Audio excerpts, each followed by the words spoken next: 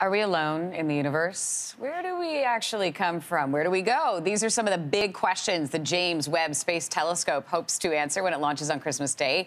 Here to tell us more about the launch of this powerful telescope is CTV science and technology specialist Dan Riskin. Good morning to you. Good morning. What a day. Yeah, what a day. Those are big questions. My goodness. So the concept of this mission was developed back in, 1989, in the early 2000s. The telescope was supposed to be launched. So what's been going on? Why all the delays?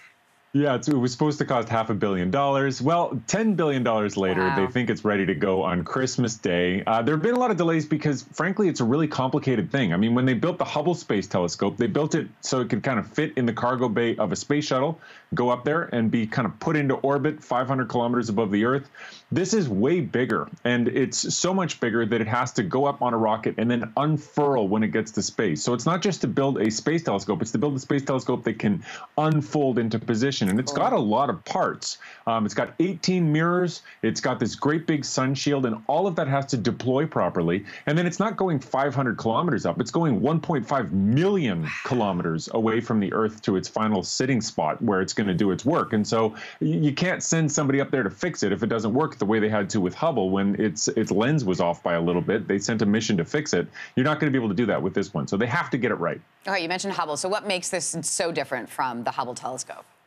There are a few things. I mean, for one, it's a lot bigger, right? So it's got because it unfurls, it's got a larger mirror diameter. That's going to let it see more of space. So that's a big thing, and that's going to allow it to see farther away. The bigger the telescope, the better the telescope in general. But the other thing is that because it is looking at old space, it's looking really far away. And when you look far away, you look at things where the light left that thing a long time ago, because it takes time for the light to get to you. And so this telescope is functionally going to be looking at the beginnings of our universe. Whoa. And so all of those old things tend to be visible in the infrared. So whereas Hubble was looking at the same wavelengths that our eyeballs work at, this telescope is mostly looking in the infrared. And so that's a big difference. And that's one of the reasons it has to be so far away from the Earth and have this big sun shield, is that the Earth gives off infrared radiation all the time, as does the sun. And it has to be away from those things and blocked from those things so that it can see what's happening very dimly far, far away in the infrared.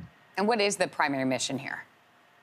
Well, the primary mission is to look back really, really far in time. And so, I mean, the whole universe is 13.8 billion years old. This is going to look back all the way to about 0.3 billion years from the beginning of the universe. So we're talking about so far back that the Big Bang has happened and there's gas and stuff, but things haven't coalesced into galaxies and stars yet. And so we're going to see the first stars turning on. That's how far back we're going. Not only that, it's going to have the ability to look at exoplanets and try to see their atmosphere. It's going to have the ability to see faraway asteroids. It's just going to give us this really powerful tool. And one of the beauties of something this fundamental to science, just putting a new instrument up there, is we don't know. I mean, maybe we'll find that spaceship going by and all the aliens waving out the window. I would love that. And when are we expecting, we don't know until we send it up. So when are we expecting information?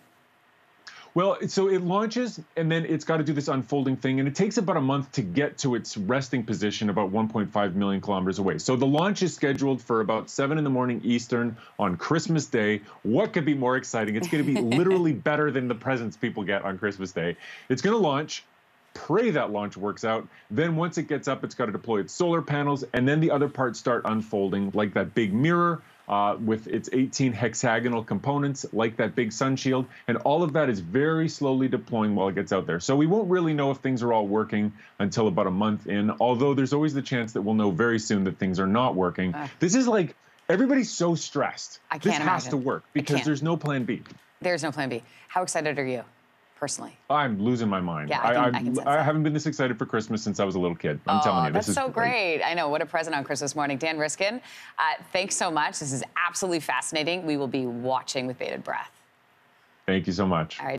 Hey, thanks for watching. If you liked this, be sure to subscribe here, or you can check out more Your Morning videos right here.